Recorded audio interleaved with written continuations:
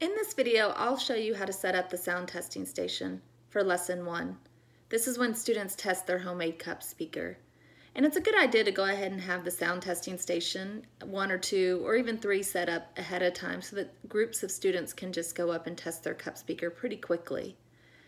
This sound testing station uses materials that you already have available from the sound unit, but there's another way to do this using a mono auxiliary cable which is supplied to you.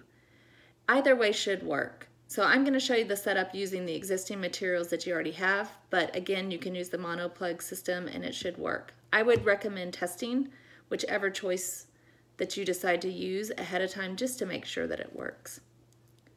So I have a device here, a computer.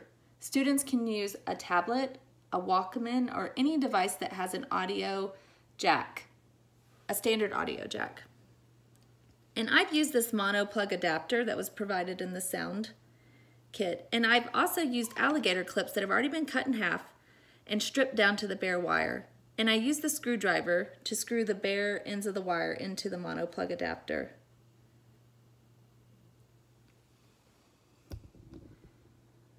So now that it's already set up, a group of students could really just bring their cup speaker with their wire taped to the bottom up to the sound testing station, and all they need to do is clip the ends of the wire onto the alligator clips. They need to get a good connection here or else they might not get their cup speaker to work. So encourage them to make a really good connection and make sure the alligator clips are on tight to their wire before they begin. Now it's a good idea to go ahead and have music already loaded onto the computer that you know is appropriate for them to play. And so I have a song here, I'm playing it. You cannot hear anything, and so that is why students take 3 to 4 disc magnets up to their cup speaker and they play around with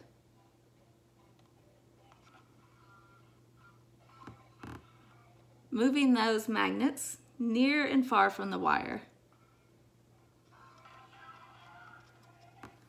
So I'm actually going to bring this a little bit closer so you can hear it.